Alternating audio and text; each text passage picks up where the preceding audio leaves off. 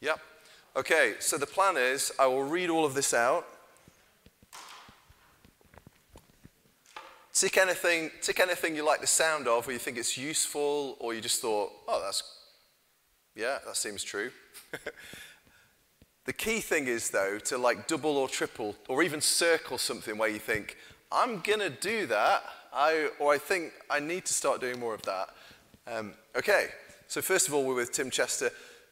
Now, you may not like any of these ideas at all, and in the end, a lot of it is not scripture, it's just ideas that Christians have had about how to deal with busyness and how to have a better theology of rest.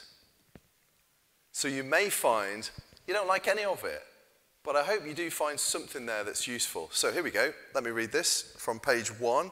If you see at the bottom, it actually says page 1, and then if you turn on the back, it sort of says page 2 down there. Okay, so here we go. Bit of Tim Chester. So the first thing he says, most of us try to keep going even when we're ill. And this quote today, 75% of us go to work when we're ill, even though a 10-year study by University College London showed that workers who don't take time off when they're ill have double the rate of heart disease. Ouch. How do you know when you've crossed the line from good business to bad busyness? Other people tell us you're too busy. Eventually our business is causing harm in our bodies, our families, our churches, and our relationship with God. Our relationship with God is suffering. Paul Miller explains it like this. In his book, A Praying Life, he says, life crowds out prayer. We need to be watchful of that. Often it's as simple as this. If we're honest, saying yes to this or that activity is often saying no to prayer. And some tips from Tim. Tim's tips, Tim Chester.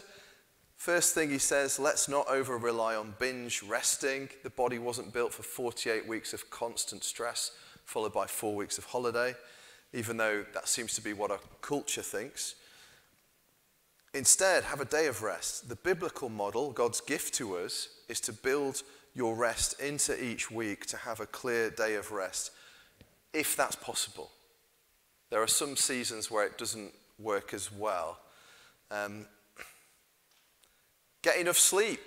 So there's that long quote, well, some of the quote about sleep that we'd looked at before, about how those people who used to get up super early centuries ago, they used to go to bed super early as well, basically. And so it was manageable for them to get up really early and pray. For us, we need to get I'm summarizing. You'll know pretty much how many hours of sleep you thrive on. So try to plan in where possible to get those hours of sleep. And then the last sentence that he's got there, people who think they can operate with little sleep are defying God's created order. The third point from Tim at the bottom of the page is, remember, you're not the Savior, say no sometimes. Okay, over the page. Priorities. And do tick any that you like. There'll be lots of very, very practical ideas coming up on the last pages. These are pretty practical as we go anyway. So priorities. You do have time to read the Bible and pray in most cases. It's a question of priorities. We have to say no to other things to say yes to time with God often. Time listening to him through the Bible and talking to him through prayer. It doesn't matter how busy we are. We will always make time for top priorities like eating. But God is the top priority. So make a plan. When and where are you going to meet with the living God tomorrow? You might want to just jot that down. He has always been the top priority in this life, the life that he gave to you. Okay, so we'll carry on with some new information now. Helpful tips to avoid hurry sickness, too busy too often. Tick any of the ones you might like. I don't pronounce this guy's name properly, I don't think, but ideas from Tim Chalice or Chalice? Not sure. He seems to be quite popular amongst evangelical Christians as a thinker in modern times. If you Google his name, you'll find all kinds of things he says on the internet that are often helpful. Anyway, so he's also written a book called Do More Better, which is, I think it's quite helpful. It's quite a helpful book. It's not super helpful. It's very practical. So the first thing I gleaned from that is if you're feeling too busy, try to narrow the focus of your life. As in, if you think about your whole life, your use of time, energy, money, try to narrow the focus to mostly focusing on the few things that you're really good at. I know that this is kind of idealistic because we don't always have the choices to do everything we want to do, but as much as we can. The next bit, we do want to make the most of the lives God has given us, I like this quote, not doing more things, but doing more good.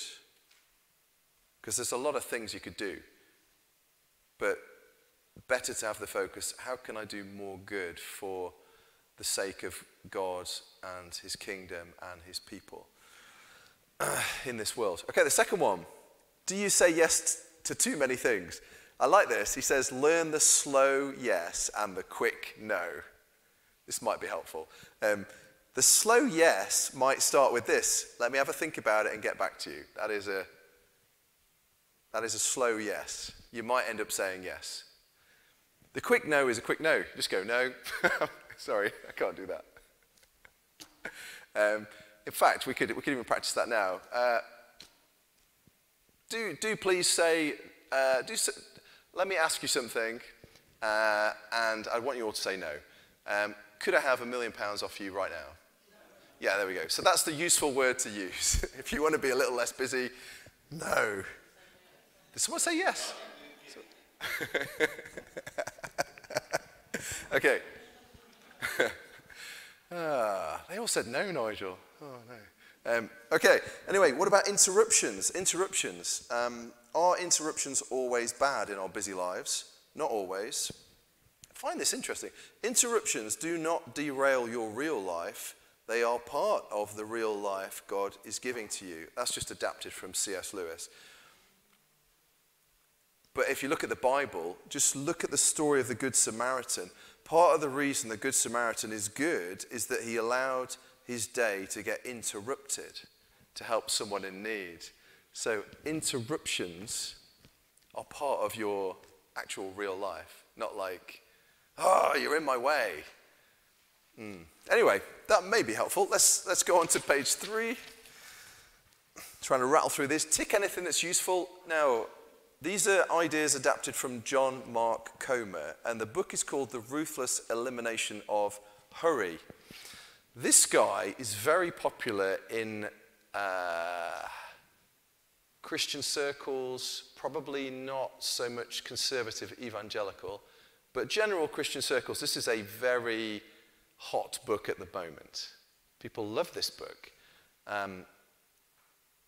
There's a lot good about John Mark Comer. I don't agree with everything he says. Let's put it that way. But I think this book is really helpful. He talks about silence and solitude and just talks about Luke 5 verse 16 where it says, Jesus often withdrew to pray to be with his Father. So should we. It's kind of obvious but important to note. And the way forward into less hurry and more time with the Lord, he says, in one sense, it's so easy.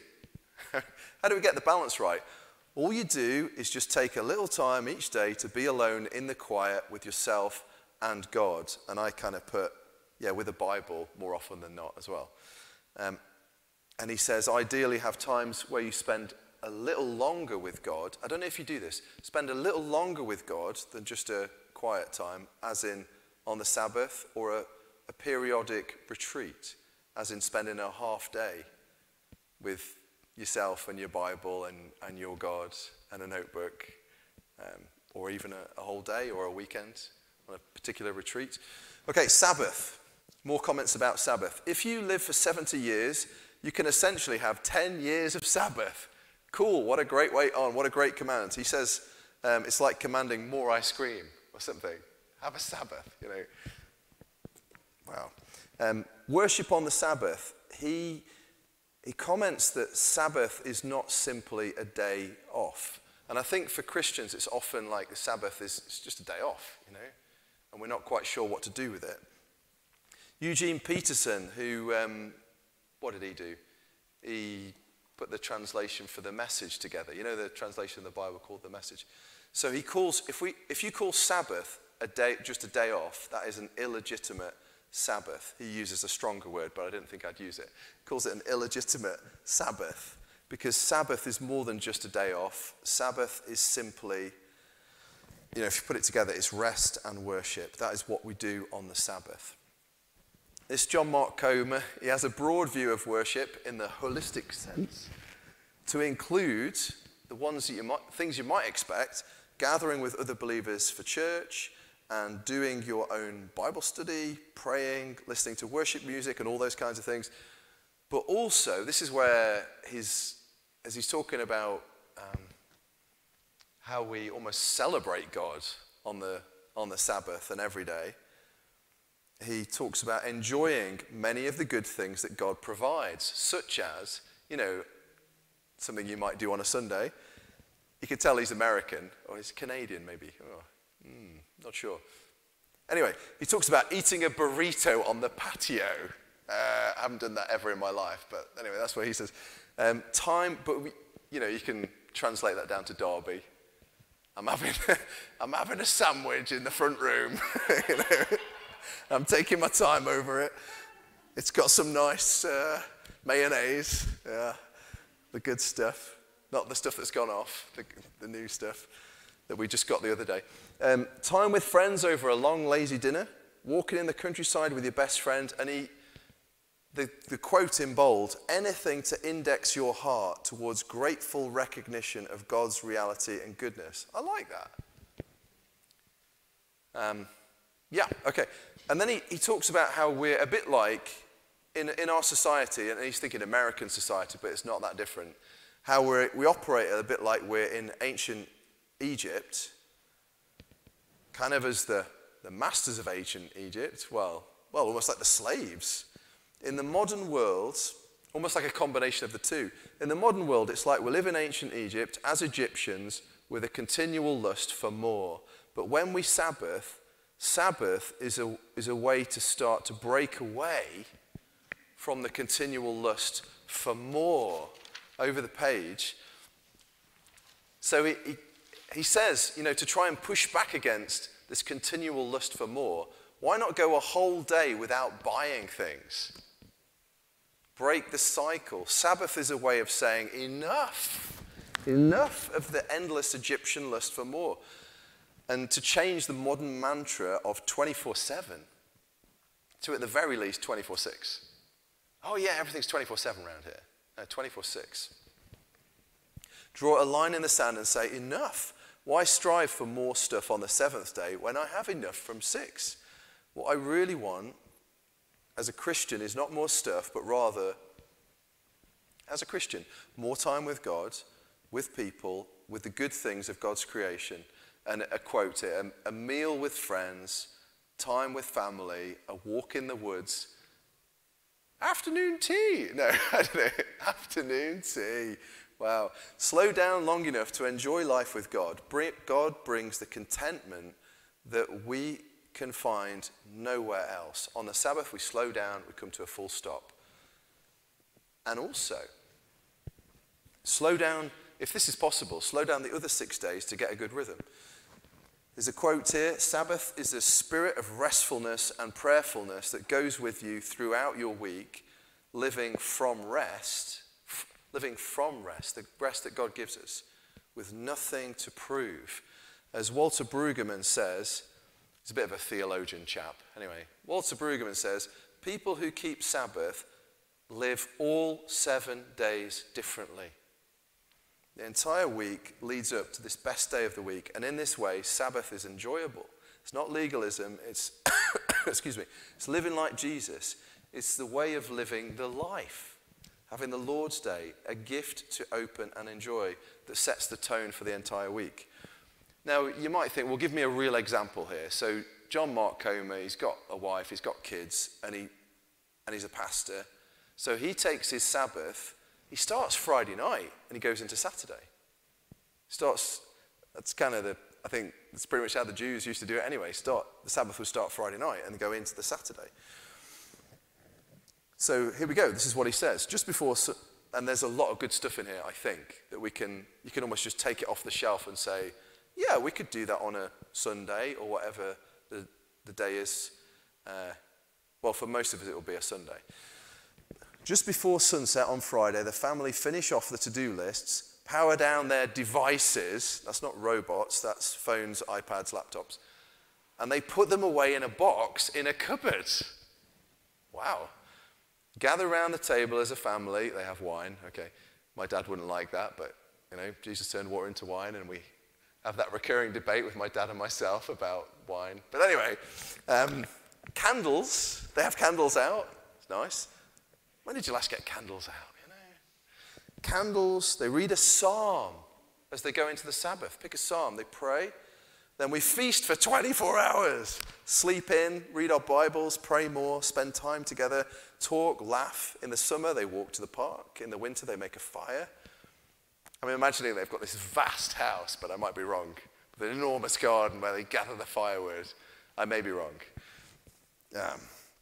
They get lost in good novels on the sofa. They cuddle, they nap, they sit by the window, being.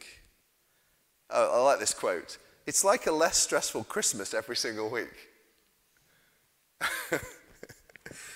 Free from the need to do more, to get more, and I like this, I find that my ordinary life is enough. Page 5. So these are the following, 14 ideas are ways that you might deliberately slow down. Some of them you might think are completely stupid. But I've already tried a few of these things, and I quite like them. See what you think. See if there are any of these that you would like to do. Well, here we go. Ways to force yourself to slow down so we're not caught so much in the rat race. So the first one, if you drive the speed limit. Not what I can get away with. It's probably okay, 33 and a 30, yeah? But to go bang on, 30 in a 30 zone. Don't do 25, it'll annoy everybody. And they'll try and overtake you and cause accidents. But 30 in a 30 zone. Why not sometimes, even on the motorway, get into the slow lane, settle in, even if the person in the front's only doing 55, and even pray. Obviously, eyes open. Right. The second one, why not sometimes show up 10 minutes early for an appointment without your phone? You could chat with another human, read a book, pray. These 14 are the kind of ones you might want to circle and just go, I am going to try that. I'm not saying it's going to do massive things for your spiritual life, but it might help. Okay, number 3. Get in the longest line at the supermarket, I challenge you. And why would you do that? It's a way to slow down and come off the drug of speed. Not actually the literal drug of speed, but the desire to just be fast, fast, fast, fast. And in that queue, to pray and maybe to think how you would express the love of God to the person at the checkout simply by saying hello, asking a few questions, saying thank you. A little quote here, the person serving you at the checkout is not an ATM, they are a soul. I have treated them like ATMs most of my life, to be fair. Just like, thanks, yep, great. In the bag, off we go. Waiting is often just really good for us. It's handy to get used to not getting what we want immediately. Then we're less likely to get angry about not getting things immediately because we have acclimatized ourselves to those little delays in life. Number 4, turn your smartphone into a dumb phone. What does this mean? Well, the suggestion is take email off your phone. I struggle with that one. But anyway, take email off your phone. Take social media off your phone. Transfer email, social media to your laptop. Plan in time when you can check these things daily or weekly. Delete all the notifications. The things that kind of like beep and blast at you all day long. You can switch those off. Ditch news alerts, they are the devil, he says. Okay. Keeps flashing up. This really bad thing happened in somewhere in the world. Delete every app that you don't need or that doesn't make your life seriously easier. Keep all the wonder apps that do make life easier, like maps, calculator, etc. Reduce lots of your apps into a few simple boxes on the screen. Now, I've got to say, none of this is like the Bible is telling you. It just might be smart. And you might just go, number 4, I think it's rubbish. Like, I'm not going to lose any sleep if you think number 4 is rubbish, but I think some of you might find it helpful. So ditch the ones you don't want. Pick the ones where you think, that might actually help me to just chill a little bit. Spend a bit more time thinking about the Lord and praying and thinking about people. Okay, number 5, parent your phone. I really like this one. He says, put it to bed before you and make it sleep in. So for him, his family, his kids go to bed at 8:30 and the phones go to bed at 8:32 in a drawer in the kitchen. So if you want to rob them, their address is, no, I don't know. I don't know where they live. Number 6, keep your phone off until after your morning quiet time. I'm trying this. I'm trying it. Right. Win the day, he says. Sad stats. 75% of people sleep next to their phones, and 90% of us check our phones as soon as we wake up, wherever the phones happen to be.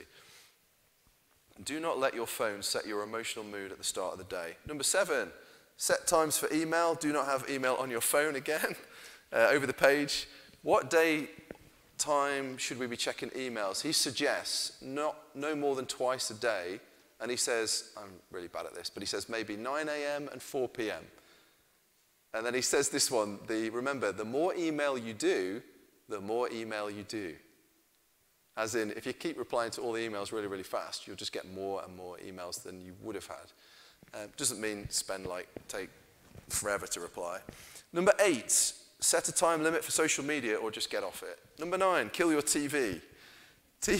Just a comment about TV and film. TV and film uses up 35 hours a week, 5 hours a day for the average American. It's probably similar here. Is this really a problem though? Binging on Netflix, what's the problem? Yeah, it's a problem because what we give our attention to is the person we become. Comer comments, there is very little that he can watch as a disciple of Jesus Christ. My parents seem to watch all the old stuff on the retro channels, because all the other stuff, they're just like, what is this? Seems to be murder mysteries 24/7 in my parents' house. Anyway, giving too much away. He says, and yet many of us watch loads of terrible telly. Why do we make it so easy for Satan? Turn your TV off realistically, set yourself a time limit way below 35 hours a week, because our time is our life. Number 10. Oh, this is controversial. Embrace single tasking. And just to flag this up, a lot of Christian books that try to tackle busyness, they nearly all have a big problem with multitasking. And they are all for single tasking, which might sound like a nonsense because we're so like, multitasking's great, we all need to be multitasking all the time. Okay, so Comer says multitasking is a myth. We can only, it is and it isn't, right, okay. I've got a thing to say at the end of this, but we'll just see what he says first. Multitasking is a myth. We can only really do one thing well at a time. Walter Brueggemann goes on, multitasking is the desire to be more than we are, to control more than we do, which yields, I like this, a divided self with full attention given to nothing. It's kind of true. It is far better for us to be fully present in the moment to God, to people. Okay, and then I say, Steve T, there I am. I say, I don't think we can ever get rid of multitasking completely. Like, ask any mother. Oh, don't multitask. Like, say to Jenny, don't multitask. How am I going to live? How's Katie going to live, But we should certainly challenge multitasking as a lifestyle and question. I am questioning myself if I should be multitasking as often as I do. Number 11, try this. Walk slower. I was talking to Marg earlier that I'm trying to walk slower. She was like, oh, good. Oh, good. As I was walking with her. I'm like, force yourself to move through the world at a relaxed pace. The idea is that we're not just like rats in the race and that we do put these little things in place to kind of go, no, I'm not a rat. I'm a child of God. Why am I racing everywhere? Why am I like timing everything to the second? I've got to be there. Oh, that's going to take me 5 minutes. I'll see you in 5. Go, I'll see you in 10. See you in 10. I mean, not forgetting what we read in Proverbs 6, verse 6 and onwards, that there's a lot of stuff to do. So we're trying to find a balance. Number 12, take a regular day alone. Does this sound like you're a monk or a nun? Take a regular day alone for silence and solitude. He says, I take a full day once a month to be alone with God. And he does it like this. He says, he wakes up early, he drives to a local abbey, and he books a room with the local monks. He really does. A slow, easy day. He is a pastor, right? But he goes on after this. A slow, easy day full of reading and praying and occasional napping. And he does a bit of a review. He says he looks back over last month, and he looks at the month ahead. So, diary. Get your diary out. He tracks his progress. He journals out some thoughts, as in he writes some of his thoughts down. But then he says he really wishes that most people did this, whatever their life situation. Don't just let the pastors have the good time. Why, is there room for you to have such a good time as well? Just block a day out. People are like, what are you doing on Saturday? I'm having a bit of a retreat day. A little smile on your face. You're like, but you're not a pastor. I know. But I've got a really good God, and I want to be listening to him. I want to be talking to him. Okay, and then 13, take up journaling, if you want. Write down your thoughts and prayers. It makes you can't, well, most of us can't write as fast as we speak and think. So it kind of makes you slow down when you're praying and you're thinking. Meditate, number 14, like in Psalm 1, not like in... We're not trying to turn everyone into a Hindu here. There's meditation in Psalm 1 and elsewhere in the Bible. As in, fill your mind with truth. Take time to read, study, and then reread a psalm, a Bible passage, a verse. Commit it to memory. There are loads of ways you can meditate. That's just very, very brief. There was another sheet, but we're not going to do that because it was already enough. So the plan is, we haven't got any time, have we? Got about 5 minutes. Right, so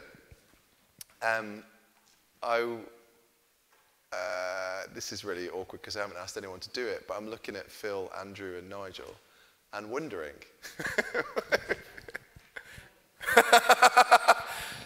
Dave! So you can say no, yeah, that's true. Or it could be just a collective hive mind if no one wants to do it. Okay, so, yeah. But that's, it's, what I was getting at that moment is we've been listening. That's brilliant, Sue. So, the plan is on your table, start on page 1. We've only got 5 minutes. And if there's anything that jumped out at you that you want to talk about it. We only have 5 minutes. Or you might go, to be fair, just pick any page. Anything where you think, do you know what, I might just do that and try and explain. So not the stuff where you think, oh, that's a load of rubbish, I'm not going to do it, because we haven't got time for that. Let's go for, what did you actually think? Do you know what? I might do that. I really fancy doing that. Because, well, you might not have a reason. Just say, I fancy doing it. Okay, so we've got 5 minutes. And does that sound vaguely clear? We've got 5 whole minutes. Go for it. Right.